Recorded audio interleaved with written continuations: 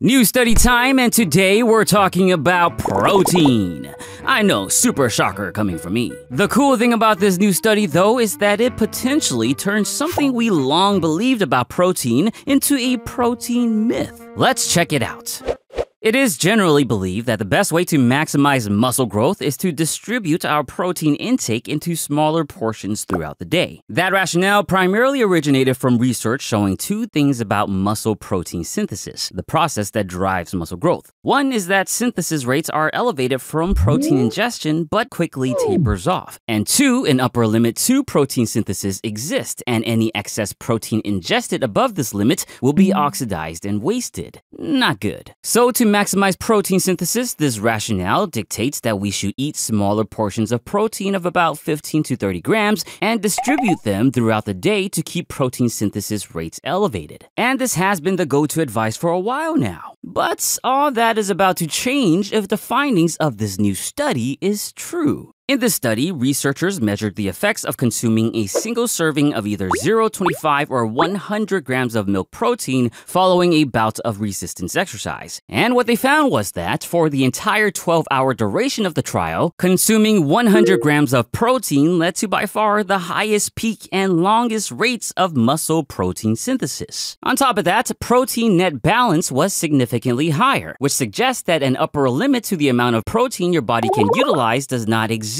or is much higher than we believe. Oxidation rates were also similar between 25 and 100 grams, which contradicts the whole wasting protein if you eat too much concept. In other words, based on this new data, in terms of muscle protein synthesis, getting most if not all of your protein from one meal can be completely fine. In fact, the researchers also noted that with consuming 100 grams of protein, certain metabolic responses were still elevated after the 12-hour assessment period, which might mean that its effects are higher still than even what this study showed, which itself is already so vastly different from previous studies. Now at this point, some of you are probably wondering, okay, but we do have those past studies showing different outcomes, so what makes this new study any better than others? Well, in short, the researchers in this study produced perhaps the most comprehensive and robust dataset that we've ever seen for this topic. And they did so by presenting a new and improved version of intrinsically labeled protein paired with a quadruple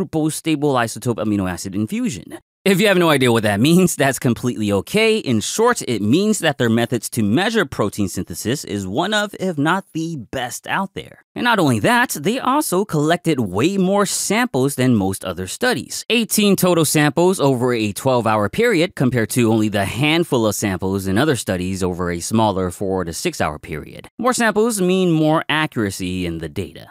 So overall, this study is pretty darn solid. Of course, more research would always be great, but if we were to believe in this robust set of data, then I am tempted to say that the idea of a protein ceiling or the need for protein distribution are now indeed protein myths.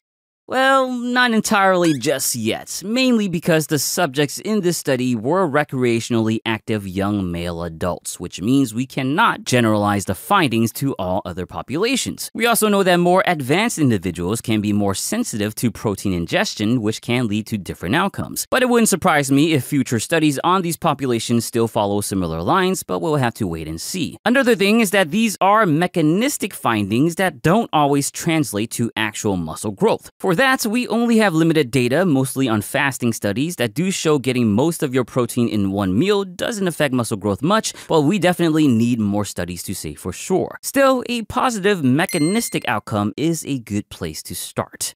Now, finally, what is the main takeaway from all of this? In the end of the day, the main thing we know for a while now is that the most important thing is to make sure you're getting enough overall protein, period. Now, whether you get that from 1, 2, 5, or 10 meals per day doesn't seem to matter all that much, at least according to this new study. But if you're a bit more advanced in your training, you might want to consider splitting your protein into smaller meals for now until more research is available, but you can probably cram more protein into one meal than you think you can. So everyone, I can't stress this enough. As always, get your protein. If you enjoyed this video, please give it a thumbs up and share it with your protein-loving friends. Subscribe for more and let me know what you think in the comments. As always, thank you for watching, and you already know, don't forget to get your protein.